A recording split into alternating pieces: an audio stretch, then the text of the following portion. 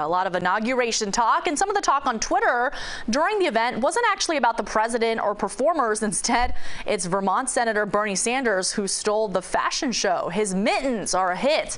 Turns out a Vermont teacher made them for him a few years ago. They're a design that comes from old wool sweaters and recycled plastic bottles. Senator Sanders says he chose function over fashion, insisting his sole mission was to keep warm. We get it. We get it. Seems like it worked.